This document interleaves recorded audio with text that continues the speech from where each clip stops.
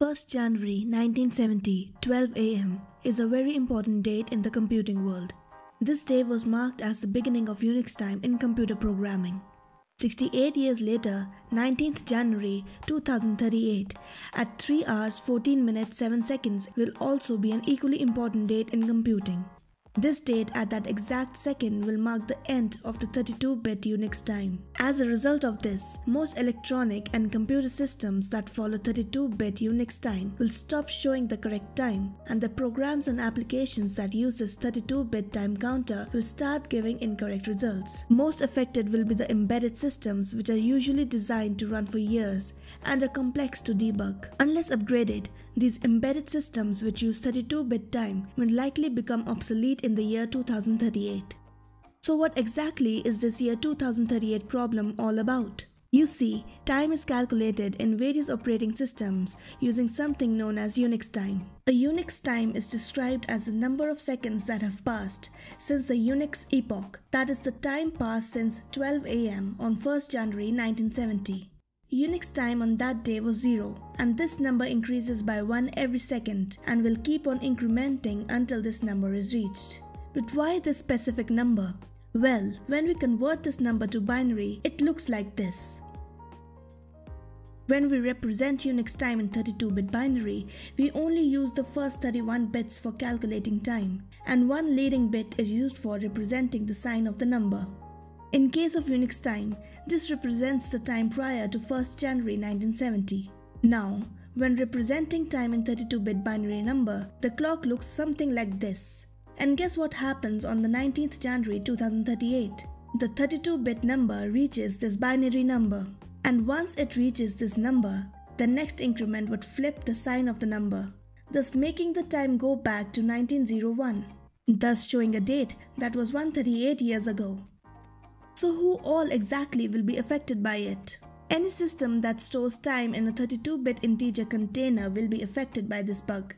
Functions like Unix timestamp and time_t function are stored as 32-bit. So those systems which still use the 32-bit versions of these functions will get affected. Many data structures used in programming today have 32-bit time representations embedded into their structure. File systems, binary file formats, databases will be affected by this bug, which in turn will pose a risk to systems that make use of this 32-bit time representation. Systems in military and medical sector have a risk of getting affected by this bug.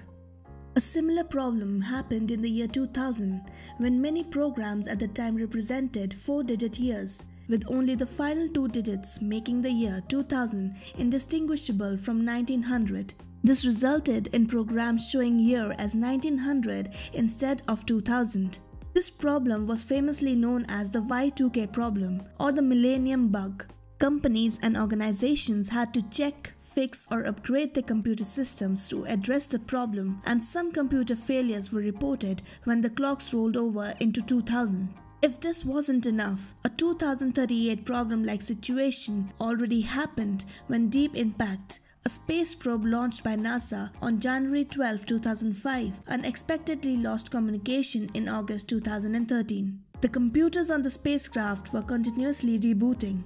Upon analysis, it was found out that the craft tracked time in 1/10-second increments since January 1, 2000 and stored it in an unsigned 32-bit integer which overflowed on August 11, 2013, leading to the systems on the spacecraft to reboot and ultimately losing contact.